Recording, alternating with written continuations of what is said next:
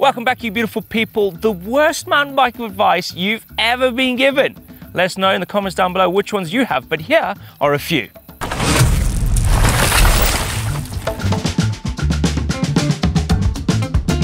Use the front brake as little as possible and make you go faster. Death grip.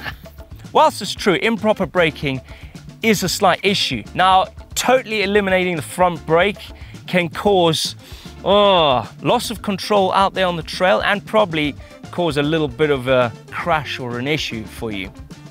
So using front and rear modulation is key for a safer ride out there. So don't listen to that mate of yours, right? Saying, use the front brake as least as possible, dude, to make you go faster. That is bad advice. Don't listen to them. No. Oh no, front brake death grip.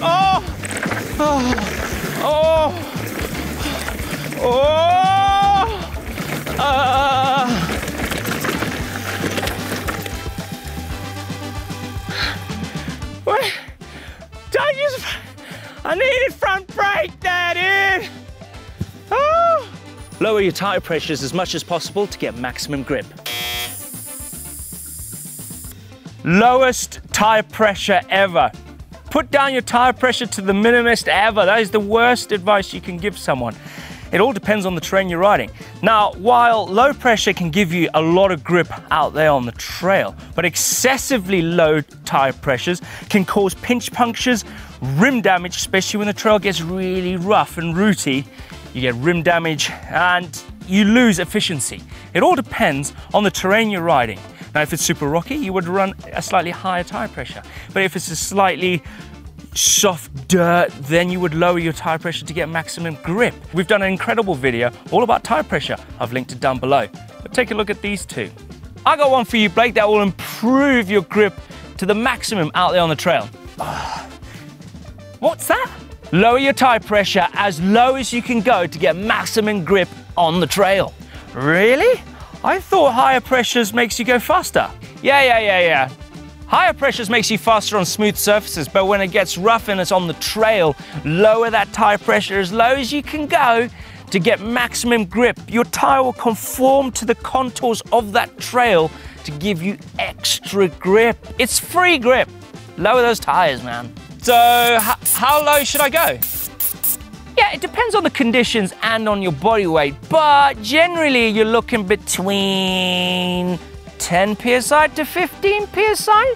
It'll basically form that tire around all those rocks and roots out there, and you'll get so much grip, man. And then just adjust from there. Simple. That makes sense. I'll give it a try. Whoa, squirrely. I can feel my rim, dude. So soft. Pedal as hard as you can all the time to go faster. Pedaling as hard as you can everywhere. Don't listen to him. Pedaling at maximum effort constantly is not sustainable, and it's the quickest way to fatigue. Mountain biking is all about conserving that energy of yours. It's a balance between the two. So when it comes to technical sections, you have the energy to get yourself through it safely. Don't go bat out of hell and just think pedaling everywhere is going to make you faster. No, it's all about technique, pumping, bringing all of those skills into play so you can get down a trail safely and hopefully have a little bit more energy for a few more runs. Don't do what he says.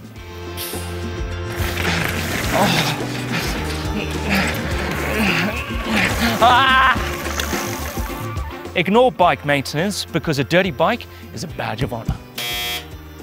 Neglecting bike maintenance can lead to safety issues and costly repairs. A well-maintained bike will bring safety and enjoyable ride when you're out there. Remember, a clean bike is a happy bike, and a happy bike is an enjoyable ride. Maintain your bike. Blake, do you even clean your bike? Because I've got essentially grinding paste all over it. No, dude, that's a good thing. A dirty bike is a badge of honor. Yeah, really? I thought a well-maintained bike and a clean bike is better.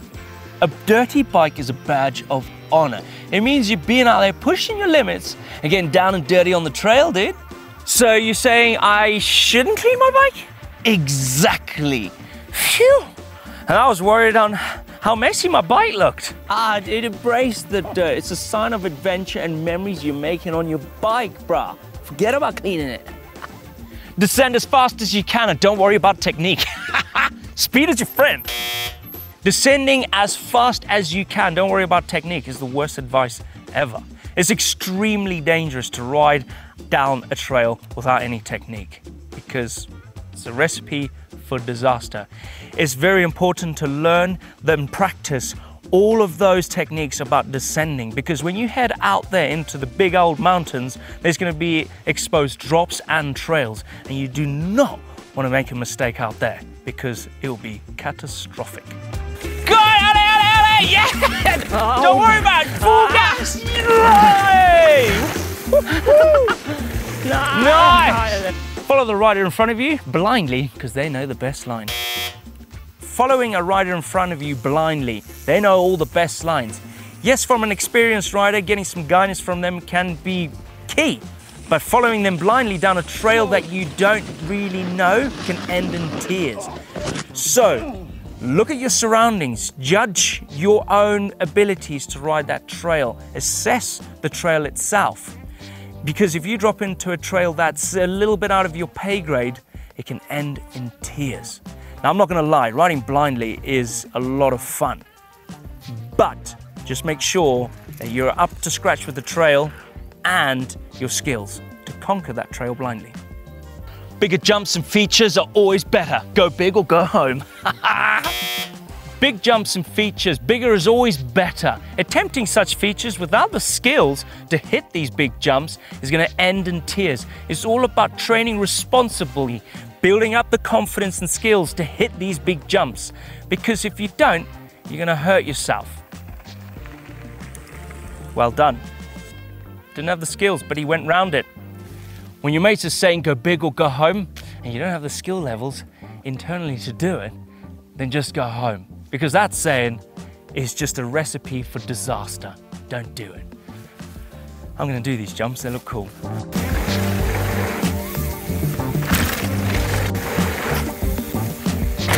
Don't bother about a bike fit, just adjust everything till it feels right.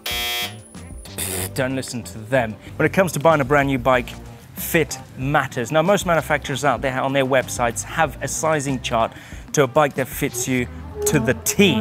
But there's nothing better than visiting your local bike shop to get some human input. Ask them questions about the bike you're gonna be buying, ask them about fitment, they can measure your inside thigh, they can get the bike that fits you to a T. There's nothing better than visiting your local bike shop.